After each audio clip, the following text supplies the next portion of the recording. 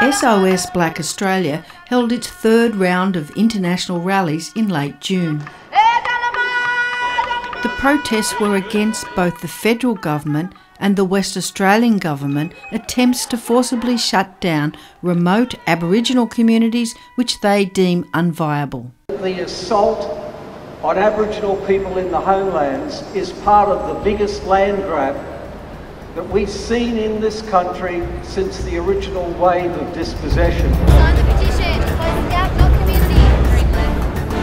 Aboriginal people are sick of the decisions that are being made by government departments, and in particular with the forced closures over in Western Australia. These closures, I want to know what's going to happen to the people. What's going to happen to the people? They come from remote communities.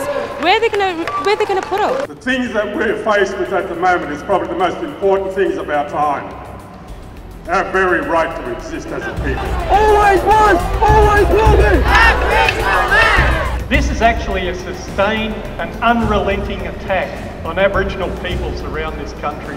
The Abbott government is attacking Aboriginal communities on multiple fronts. It has slashed more than $500 million from Aboriginal programs, including domestic violence, legal services, early childhood care and health. What's happening with the medical services is not just closing down because of lack of funds, it will cause death. When you know death is going to be the result of what you do, that is murder. The AMS is the biggest Aboriginal medical service in the country, with over 11,000 active patient files. Our funding has been cut. Always was, always will be. Aboriginal land! This government, state and federal, are causing the murders of Aboriginal people. They call, we won't stop. Get your hands off the block! Over 80% of the wealth coming off Aboriginal country is now going to multinational corporations. Only 6% of the mining wealth off this country actually goes to the federal treasury. We have Aboriginal people trapped in generational poverty and disadvantage. We don't want their millions. We just want to live as a free people. The defence of Aboriginal land is not only an issue for remote communities.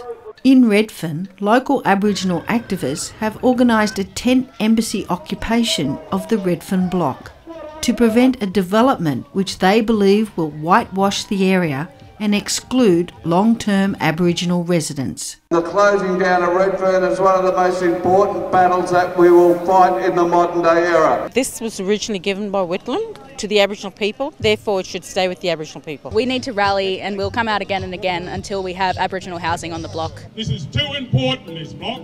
This is a representation of all of Aboriginal people right across Australia. Racism, no way! We have had enough.